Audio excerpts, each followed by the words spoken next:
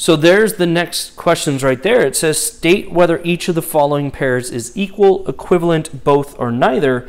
And if you just watched the previous video, remember we would never answer equal here, because if it is equal, it is both. So let's remind ourselves, what does equivalent mean? A equivalent to B means same number of elements.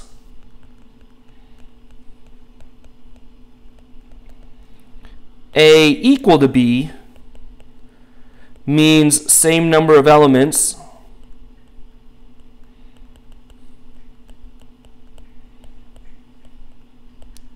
plus, there's more there, exact same elements. And I want you to think copy and paste here.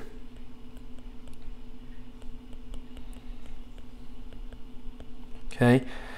The reason why is I know on the homework and often on the test, there's a Roman numeral 1 and then there's the number 1. And people are like, oh, well, mathematically, Roman numeral 1 and Roman numeral 1 is the same as a number 1. Well, no, it's not. It has the same mathematical value. It's equivalent, but it is not equal. It is not the same thing. So if you see the Roman numeral 1 and the number 1, they are not the same. Those two sets are not equal. They are equivalent, but they are not equal. Okay? So remember, for it to be equal, it has to be literally a carbon copy paste.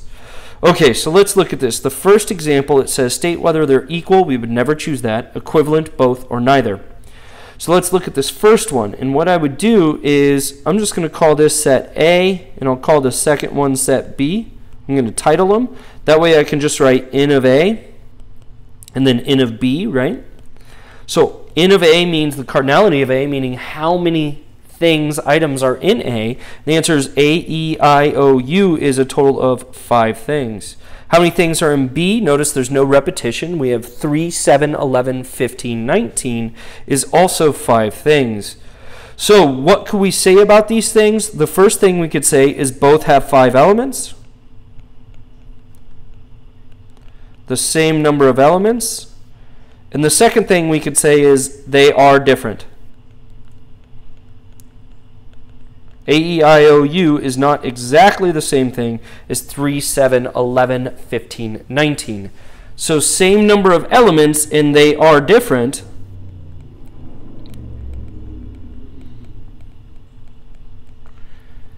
That means I am equivalent. A is equivalent to B.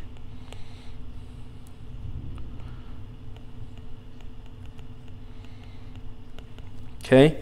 How about the next one? 4, -2, 7 versus the set 3, 4, 7, 9. Again, I'll title these sets A and B. The only reason I'm doing that is because anytime you see this problem, the first thing you should be doing is finding the cardinality of each set. So the cardinality of A is 3. The cardinality of B is 4. There's 4 elements in that set. I looked for repeats and I didn't. And I see a different number of elements.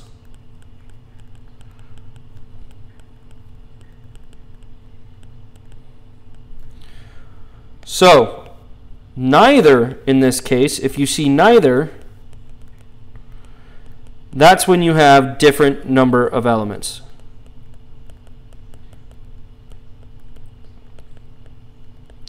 So in this case, the answer would be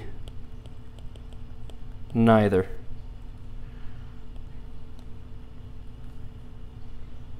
If I could spell, give me a second. N-E-I-T-H-E-R, neither.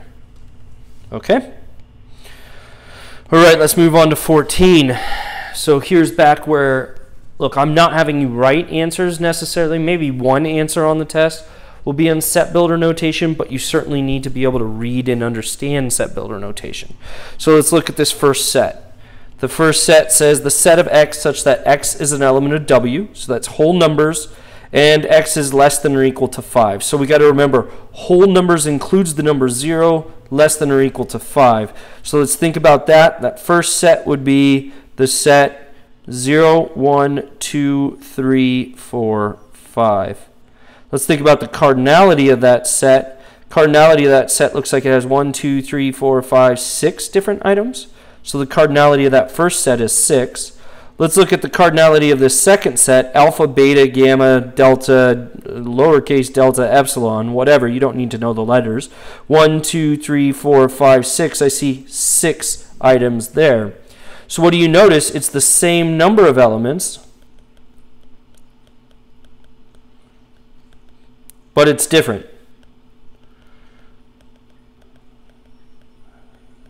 And we go back and we think about it, what did same number of elements but they are different mean? That means that they are equivalent. Okay, let's look at the next one. 5, 10, 15, 20, 25, 30, all the way up to the number 80. And then x such that x is an element of the natural numbers and x is less than 17. Okay, so how are we going to do this? Well, if we wanted to know the number of consecutive numbers, remember we would do 80 minus 5 and then we would do that plus 1, high minus low plus 1. But these aren't consecutive, these are consecutive numbers divided by 5. So what we're going to do is 80 minus 5 divided by 5 plus 1. And because each one of those numbers is a multiple of 5, and that gives me a total of 16 elements. Okay? If you don't believe me, you can do it. 5, 10, 15, 20, 25, 30, 35, 40, all the way up to 80, and you would count 60 elements as well. How about the second one right here? So this first set right here has 16 elements. The second set, the set of x such that x is a natural number. So natural numbers start at the 1, 2, 3, and then it goes all the way up to the number, looks like it has to stop at 16 because it has to be less than 17. So this one I could do the high minus the low plus the 1, which in this case would be 16 elements. So you see they have the same number of elements, but clearly they are different. So if they're different, same number of elements, but different, that means they are equivalent.